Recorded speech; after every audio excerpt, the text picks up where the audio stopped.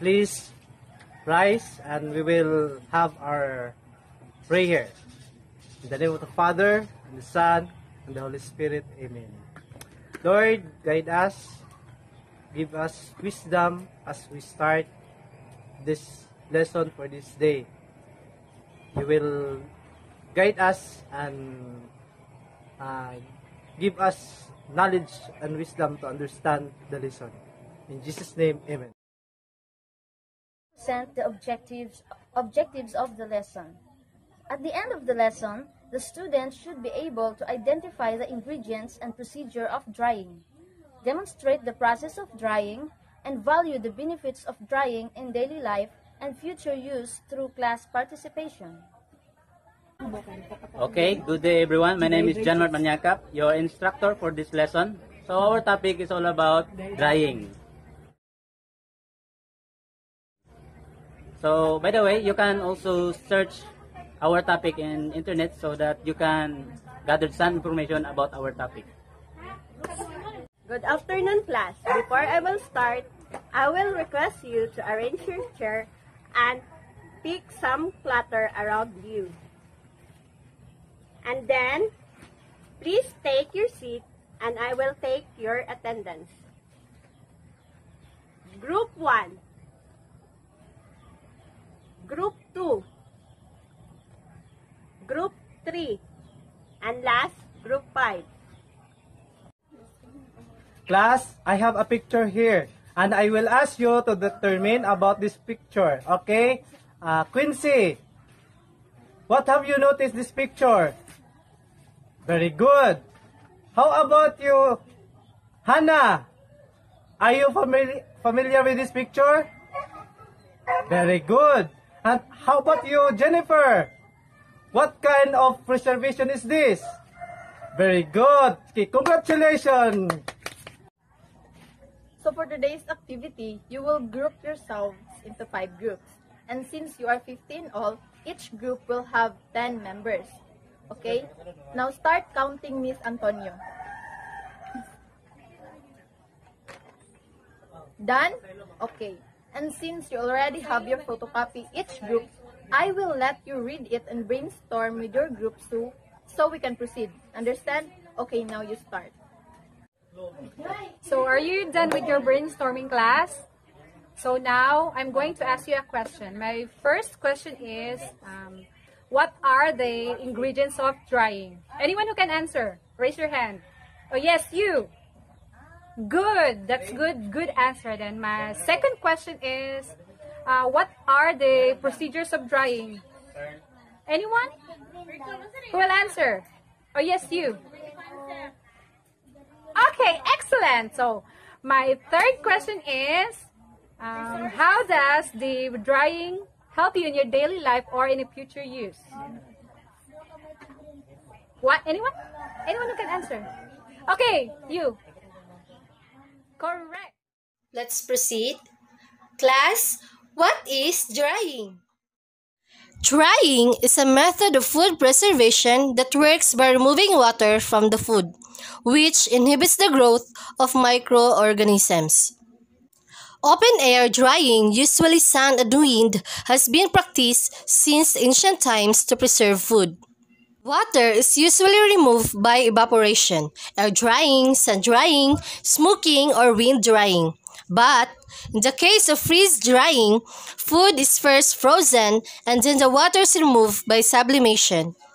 Bacteria, yeast, and molds needs the water in the food to grow, and drying effectively prevents them from surviving in the food. Okay, diba? As what you observe, drying is one of the most effective preservation that our ancestors used before because drying can be consumed through a long period of time. Okay, let us move on to the ingredients, materials, and procedure in making dried fish preservation.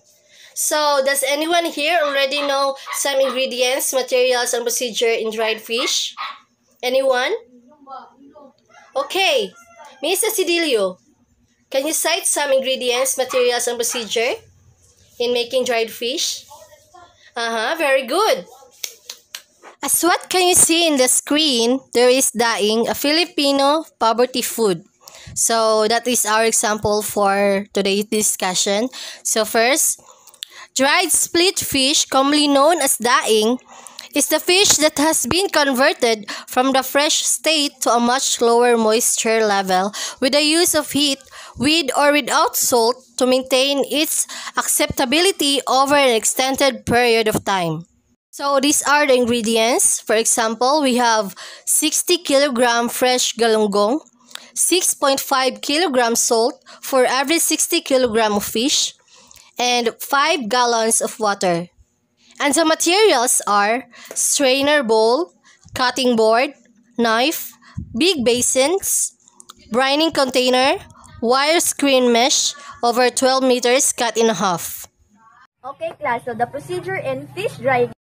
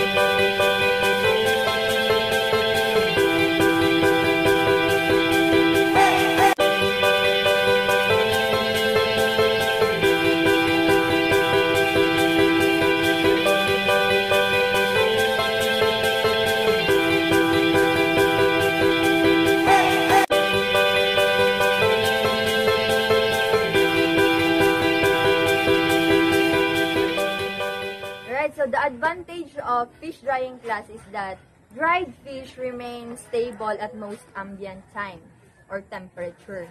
And also, in this method, complicated machinery and requirements or equipments are not required.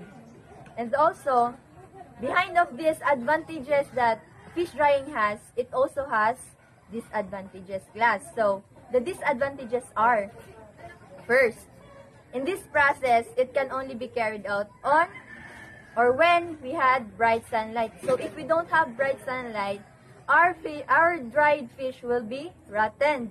So second, long duration required. Sometimes under the unfavorable operational parameters, it makes several days to complete, which affect the quality of final product. And now, class, make a group consisting of 5 members, and each group will perform the drying preservation with video and documentation of the process. And the final output will be presented here in the class.